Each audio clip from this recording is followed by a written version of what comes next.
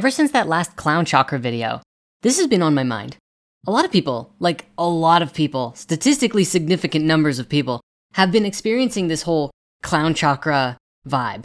And yeah, I gotta say, that's been a trip. If we needed more proof for collective consciousness at work, there's that. So a lot of people also weighed in on what exactly is the clown chakra, and one particular member of the audience submitted this. Hey, y'all at Spirit Science, thank you for putting up this video. You had mentioned that anyone who has had similar experiences to share, and I have. I've been visited by a mad clown figure during my times of what felt like sanity dissolving. It would come to me in hysterical laughter and almost demonic life feelings enveloping my body, almost coaxing you to feel insane. Even typing about it is giving me chills. From my understanding, this is a force that holds no respect or regard for others. Everything is a joke, nothing is real anymore, and the world is nothing but a channel for endless chaos. This is the unbridled child who has become enveloped in psychosis that has no stability. Thus, the world is clay, and whomever or whatever you encounter is merely material to mold into your reality.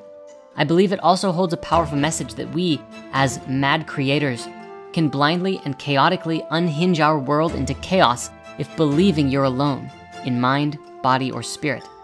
But such force is also able to be channeled into a powerful tool, one to carve boundaries and pathways for our life, to artistically interlace ourselves into the collective while beholding unto our individual sovereignty, the fractal tile that is you and not lost into the void between, yourself and the all simultaneously. Knowing you are both chaos and order, holding close to the mad clown until its cruel grin fades into a frown as tears begin to stream in cries for sanity to return. And so along comes a light to burn away the paint, and the sinister self fades into a being of creation. Creators must hold reverence to their abilities. In so, respect must be shared among all creators, yourself and all that exists, so that this liquid world doesn't wash away as we tear it all to pieces with fractured consciousness. We must hold on to sanity as we swim in the waters of insanity. There we remember that we are powerful. Swim, my friends, but don't get lost at sea. Now, honestly, I don't know that I need to say anything else here, but actually, perhaps I do have something to add. We shouldn't consider the clown chakra as an actual chakra of the human body, but as the vortex of chaos that can pull us into hopelessness, despair, and madness when we lose our center or lose our way. Chakra, after all, means wheel and is a spinning vortex. Generally though, each chakra goes somewhere, and the clown chakra would then be a vortex that doesn't really go anywhere at all, except into pure insanity, a mixing of ideas chaotically without any real direction.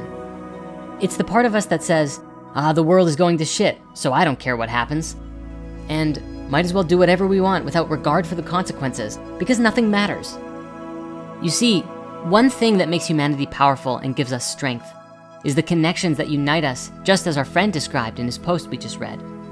It is in the connections that we discover our unity, and the unity is the light which binds us together. We anchor to the light, we draw to the light, and the light is truth, and the light is love.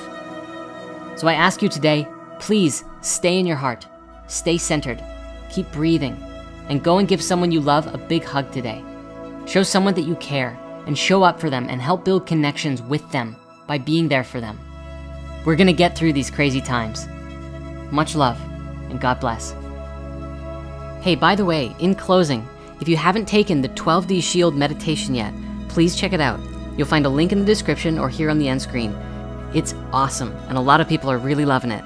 I'm sure you will too. Cheers.